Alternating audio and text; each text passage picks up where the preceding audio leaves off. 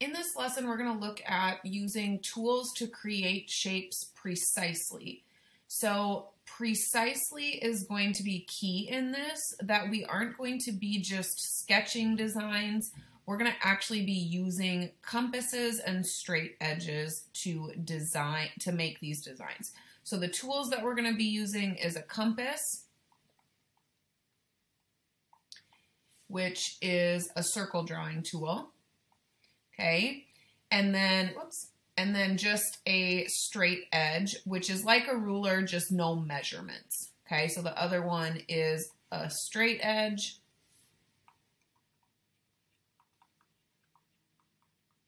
And this just will be for drawing straight lines, but not actually measuring anything. So in this first activity, so you will have a student workbook that'll go along with this. And so you are just supposed to look at copying this figure using only a pencil and no other tools. So there's some space right here to the right of your drawing where you can do this. Again, this one is just a sketch. So now you're just trying to sketch this. So just copy it over as best you can. Okay, so just trying to copy that using just a pencil and no other tools. So now in the space in your workbook, you will need to have a compass for this. So this compass, just start using your compass, just play around with it. You'll open up your compass. This will change the radius of your circle, and then just draw a few circles in using your tools. So just draw a few different sizes, get yourself comfortable making larger circles, smaller circles with that compass, and then just draw a few line segments. So this one you'll just need, like I said, a ruler that you're not actually using the measurements on, a note card, the side of a pencil box, something like that, to just get yourself some lines that you can draw. Okay, and then just draw a few different sized segments wherever. Just practice at the bottom of that page in your workbook.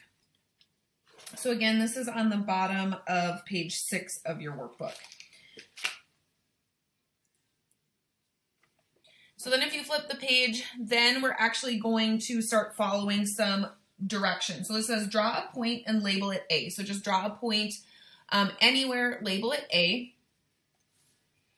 So in the space provided there at the bottom of your workbook on page 7. So draw a point, label it A. We label points with capital letter A's. Now it says draw a circle centered at A that has the same radius, okay, the same radius as the length of segment PQ. So we're going to take our compass, we're going to set one point on P, and then open it to the same width as segment Q. Then you're just going to pick your compass up, move it over to point A, and draw a circle. So this ensures that this circle is the same size as this. Now it says mark another point on the circle and label it B. So anywhere on the circle. So that's going to be on this red line. So this would be outside of the circle. This would be inside of the circle. You want to draw a point on the circle and label it B. Now we're going to draw another circle that has a center. So you're going to put the middle point of your compass on B and goes through point A. So we want to make sure then that our pencil touches A. So if you've changed your compass size, just open it up to touch A and then draw a circle around B. So centered at B through A. Now it says draw a line segment between A and B. So this last one, draw a line segment, you'll use a straight edge, so make sure you have some type of ruler or straight edge to then draw a segment between these two.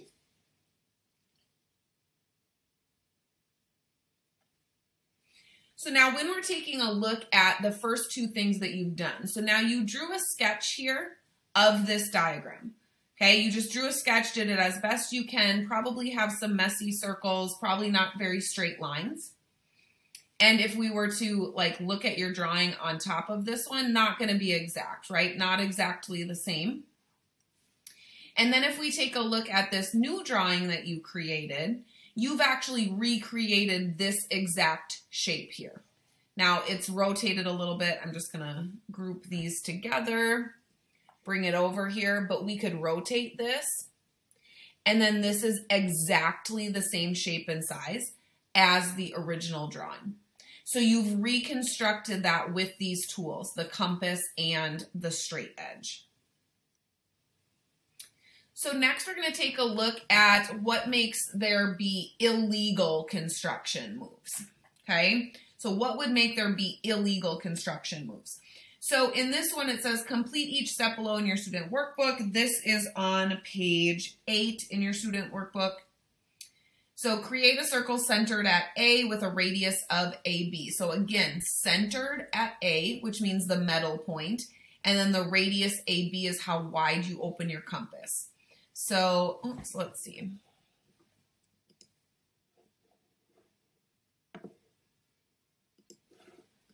All right, so then set your compass on the end, open it all the way to the edge of B. Okay, so that's centered at A, radius AB, so you're going to draw all the way around. Okay, just draw a big circle there. Now it says estimate the midpoint of segment AB and label it C. So midpoint being the middle of the segment. Okay, so you want to try and come up with the middle of the segment here. Label it C. Create a circle centered at C. So the center is, or sorry, at B, center at B with a radius of BC. So again, we're going to move the center of the metal part of our compass to B, centered at B, and then we want it to be open to a width of BC, and draw a circle. And it says this creates 2 intersection points. So intersection is where the 2 circles hit. So where this red and green circle are intersecting or touching. And it says label the one towards the top as D. So we're going to label this intersection point as D. And the one towards the bottom as E. Then it says use your straight edge to connect points A, D, and E. So we're going to do 3 different segments. So we're going to connect A to D, D to E, and E to A. So now if you were in class, what we would be doing is comparing your drawing to somebody else's, okay, and seeing if they are the same size or if they are different sizes. And what happens is this one actually allows you to end up with different pictures than somebody else. So you're not creating the exact same picture as somebody else.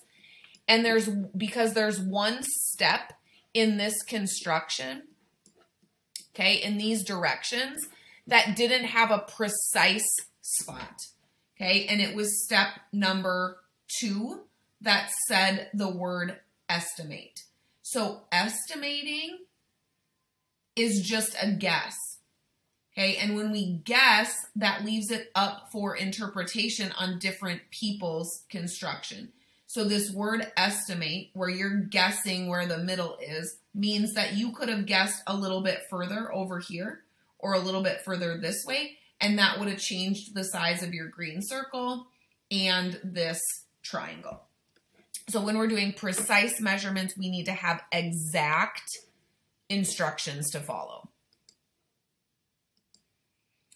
So then in this activity 3, if you had tracing paper, what this just wants you to do is just draw a hexagon as best you can. So if you just draw this, so this is on page 9 of your workbook. So right next to this hexagon, you're just going to freehand draw. So you're just going to freehand draw a hexagon in here. You're going to try and copy this hexagon again. Okay, so just do the best you can over there. And you probably don't even need tracing paper, but tracing paper just wants you to copy this onto a piece of tracing paper and then try to fold it in half and see what happens. So essentially what it's wanting you to do is just try and fold it right in half. Will it actually fold on itself? Did you do a good job drawing this regular hexagon exactly? And you can see in mine, I did not. Okay, this is not going to fold over on itself because I did not do a great job of getting this exact. Most of us don't when we're drawing freehand. So what then we were, what then we're trying to do in number 2, okay, which is at the bottom of page 9, is you were trying to construct a regular hexagon. So this segment right here is actually the length of one of these sides. So if you open your compass, you will see that if you open the compass on these 2 points, it's exactly the same as this length in your workbook. And so they've done the first couple constructions here for you in trying to create the regular hexagon. So if you'll notice, okay, they opened up to this width. Okay, so on this point, they opened up to this width and they just drew a circle. So drew a circle around here. Whoops. Okay, so drew this circle. Then they just selected a random point, okay, on the circle. So they went to this circle, drew another circle around here, and marked the intersection. Okay, so you can see that that's where both of those circles intersect. So I'm just going to get the rest of this off of here so you can see. But they went and drew this circle, picked a point, drew another circle. Now they're just going to go from these intersection points. So now we've got an intersection point here and here. So then we'd be able to connect this one, this intersection to this one, and then we would continue to follow along and go from each intersection point, keeping our compass the same setting. Let me get a different color there. Okay, so keeping this the same setting, getting another intersection point, connecting, and continuing on. So doing another one, connecting intersection to intersection,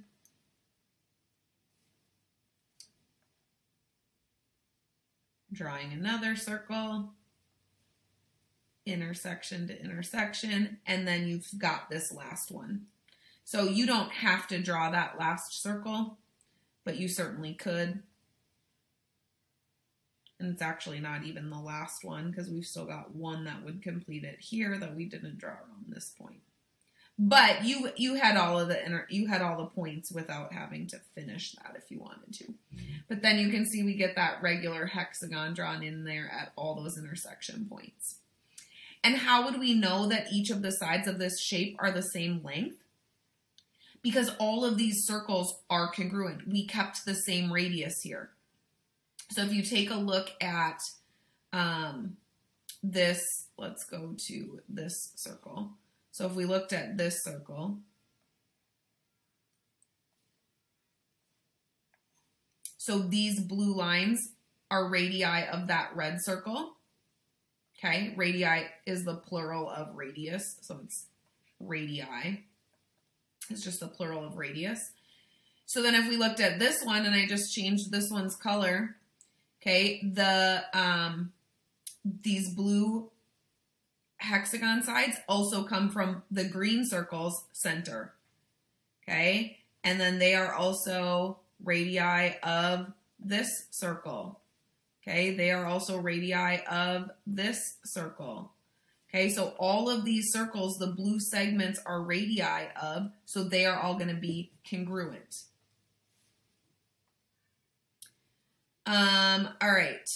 So then the lesson summary is on page 10 of your student workbook, and it just goes over what you did in this lesson. So what we're doing is constructing, okay? And constructing is a very specific definition in geometry. This means you have to be using a straight edge and a compass.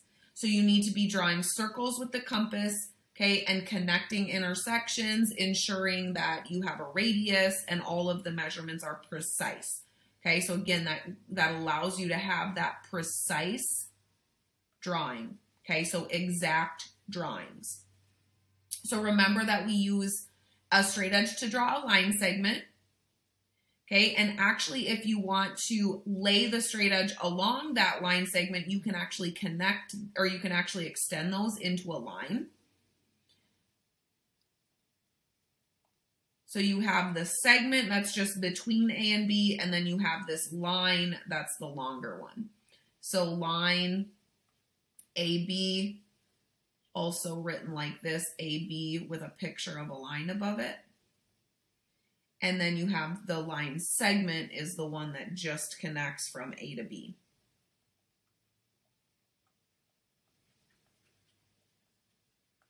Okay, so line segment AB in words, or also AB with a picture of just a segment above there starting and stopping at those 2 points. Then we've got a circle. Okay, so remember that a circle is drawn with a compass. So we use a compass to draw a circle. And they're giving you the definition of a circle here. Okay, so a circle is the set of all points that's the same distance from the center. So that's what ensures that all of the radii within there are exactly equal. So any radius in here, so from F to G is going to be equal to here, is going to be equal to here. All of these orange segments, these radii, are equal because this black circle is all of the set, is the set of all points that are the same distance from F. When we name a circle, we describe it using its center. So here, this is a circle centered at F. So we would call this circle F. You can also write it like this, with a circle with a dot in the middle and F, telling you that F is the center. We also talk about the length of its radius. So this is circle F with a radius of FG.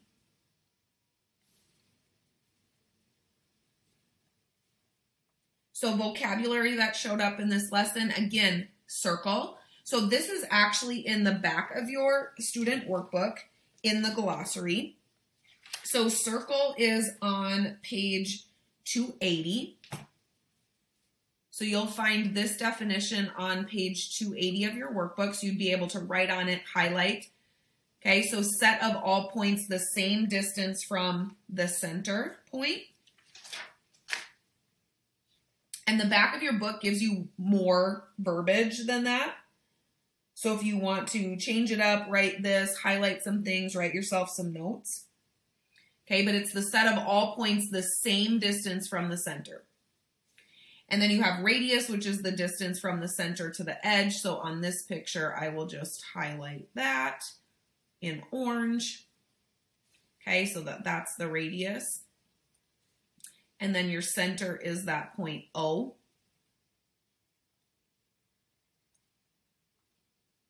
So let me just highlight that in blue. So there's your center on this diagram. So make sure that you know those words. Some more vocabulary is line segment versus line. So I talked about that in the summary. Again, remember, a line segment just connects A to B. A line goes through it. So if you ever need to extend a straight line on a piece of paper using your tools, you would do it with your your straight edge and just lay it down and extend it.